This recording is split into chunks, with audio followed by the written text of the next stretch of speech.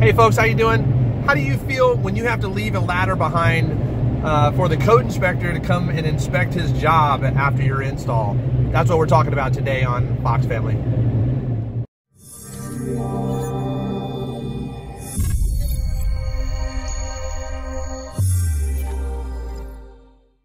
If this is your first time visiting our channel, please click subscribe down below.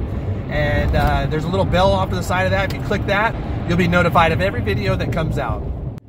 So, here's the story. When we do an HVAC job, when we do an install, we obviously pull the permit, and part of the permitting process is adhering to the International Mechanical Code, International Residential Code, California Residential Code, California Electrical. So when you pull the permit, you're promising that you're going to install this system according to all of those codes.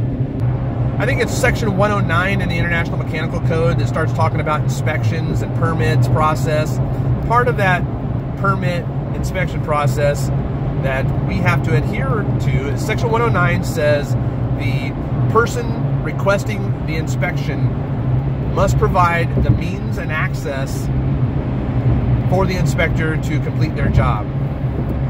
Now, for me, what that means is, and what they tell us every time we go pull a permit is, make sure you have a ladder for us so that our inspector can get in the attic and inspect his job. You're like, what? But yeah, so they're like, yeah, you have to leave a ladder because our inspectors don't carry ladders to inspect those jobs. So that's why we have to provide the ladders. So we do an install and we do the final paperwork and we tell them, hey, we're going to leave a ladder here for the inspector to come do his job. When he's done doing the job, just leave the ladder over on the side of the house. Give us a call, we'll come back and pick it up. And that's really not a big deal. And if you're not worried about liability, if you don't own a business, you're not worried about this crap. But if you do own a business, or you have a certain amount of liability that you're responsible for your HVAC company, here's my problem.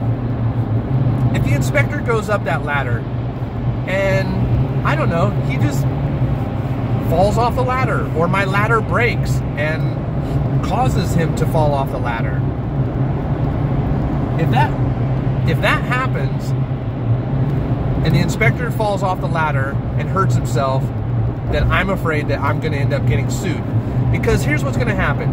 So I went and talked to my attorney about this because I was, I'm obviously a little bit ramped up about it, right? So I wanted to talk to my attorney about it and see what he thought about it. Like, because to me, that stinks, man. That smells funny. That doesn't sound right. Another business has to provide a ladder or a tool for your employee at the city.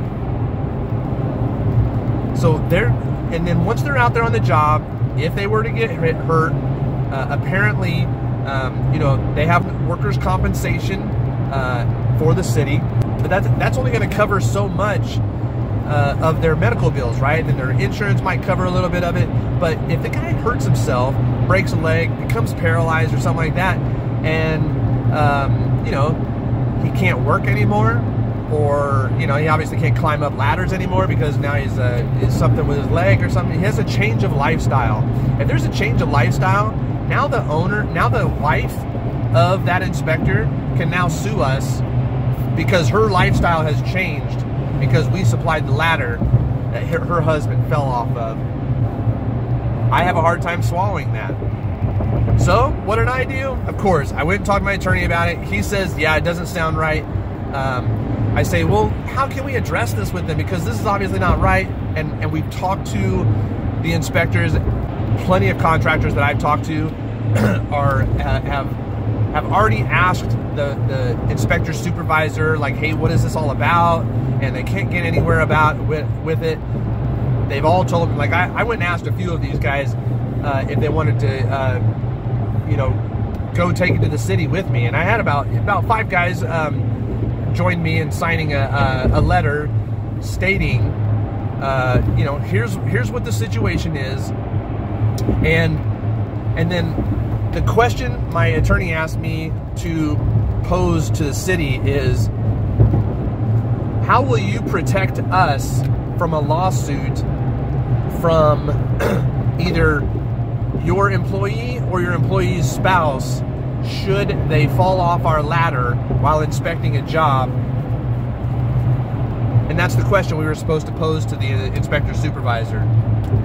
I posed that question in a letter. A few of us contractors signed it, and then I went down to Sacramento and I talked to the guy. And he was a really nice guy. Obviously has had this question posed to him several times before, and I was like nervous. I was nervous talking to him. I was just like, I feel like I was talking to a police officer, or like, you know, like, I'm not normally having conversations with people like that, and I also don't like to buck authority. Like, I know that I have a, kind of a little personality where I can be, a little boisterous at times and speak out for myself, but at the same time, it's nerve-wracking to me to approach somebody and then approach them and then create conflict with them. So I was a little nervous going to this guy and talking to him about it. But he said, basically the first thing comes out of his mouth is means and access. The person requesting the inspection must provide a means and access for the inspection. And that's it. So I take that information back to my attorney, and he says, well, I guess they've got a hook to hang their hat on then. If the International Mechanical Code says that, then maybe we should start discussing, maybe we should start looking at your insurance policy instead. So I ended up sending my insurance policy just to make sure that, if something like that were to happen, would we be covered? So this is just something I wanted to kind of talk about real quick, just kind of let you guys know what was going on. Just kind of let you guys know what's going on with Fox Family every once in a while, and some of the challenges that we incur sometimes.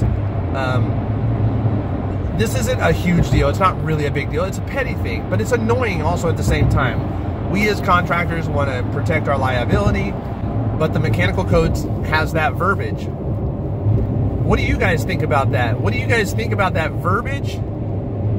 And does it implicitly